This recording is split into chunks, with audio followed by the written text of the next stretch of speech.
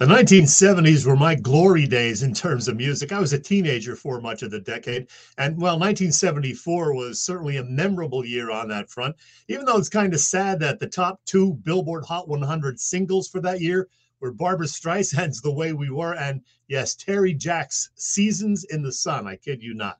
I'm more of a classic rock guy. I think if you know me, you know that. And well, 1974 certainly brought us some amazing music on that end. There were debut albums from Bad Company, Judas Priest, Kansas, Robert Palmer, Todd Rundgren's Utopia, and Rush. We got live albums that year from artists including April Wine, Mott the Hoople, Rod Stewart and the Faces, Bob Dylan with the band, Marvin Gaye, Elvis, and Frank Sinatra. On the softer rock side, there were LPs from America, Jimmy Buffett, Harry Chapin, Neil Diamond, Dan Fogelberg, Gordon Lightfoot, Jackson Browne, John Denver, Carole King, Carly Simon, plus a couple of classics. Linda Ronstadt's Heart Like a Wheel, that included hits like You're No Good and When Will I Be Loved, and Joni Mitchell's fantastic Court and Spark that featured Help Me and Free Man in Paris. There were prog rock albums from Genesis, The Lamb Lies Down on Broadway, King Crimson, Brian Eno, and yes, plus a triple live album by Emerson, Lake, and Palmer. There were solo albums, believe it or not, by three ex-Beatles, John Lennon, George Harrison, and Ringo Starr. And it was just a few months earlier, late 1973, that Paul McCartney and Wings released the great Band on the Run album. Well, in trying to put together a list of my personal top 10 albums from 1974, these albums, unfortunately, did not make the cut. And these are some great ones. Bob Dylan's Planet Waves, the Doobie Brothers, What Were Once Vices, Deep Purple's Stormbringer, the Eagles, On the Border, which had the hits Already Gone and Best of My Love, Elton John's Caribou, The Bitch Is Back and Don't Let the Sun Go Down on Me, were on that one. Billy Joel's Street Life Serenade, The Grateful Dead's Mars Hotel. Little Feat released Feats Don't Fail Me Now. Steely Dan put out Pretzel Logic that year. Stevie Wonder's Fulfilling Us First Finale. What a great album that is. Chicago 7, a double album that had 3 hit singles on it. Eric Clapton's 461 Ocean Boulevard, I Shot the Sheriff, the big hit on that one. And the Jay Giles Band's Nightmares, even though that album included one of my all-time favorite songs by anybody, Must Have Got Lost.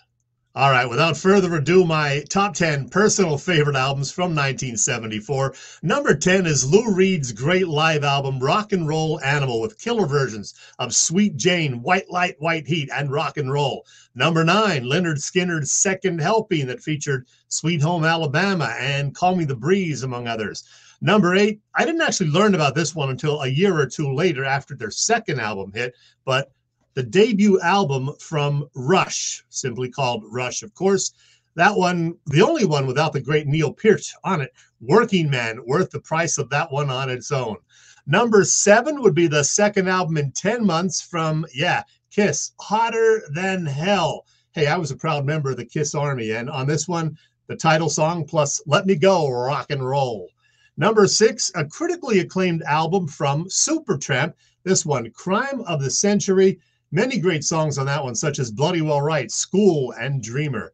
Okay, my top 5, hey, it's only rock and roll, but I like it.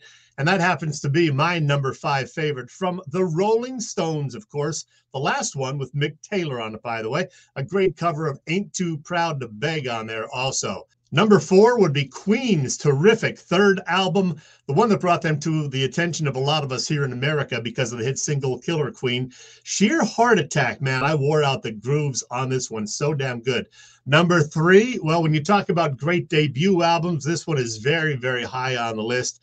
It is the first album from Bad Company, which featured, of course, the title song and Ready for Love plus Can't Get Enough. Number 2 would be an album with, well, great songs like Same Old Song and Dance, Lord of the Thighs, and a great cover of Train Kept a Rollin', Aerosmith's Get Your Wings. So good. And my absolute favorite album from 1974, drum roll, please. Man, I loved this one. I think I played it every day the summer of 1974. David Bowie's Diamond Dogs. This ain't rock and roll. This is genocide. There was the great title song plus 1984, Rock and Roll with Me, and of course, Rebel, Rebel, excellent all the way. Well, there you have it. 50 years later, memories from some amazing rock and roll that still provides us with lots of listening pleasure today.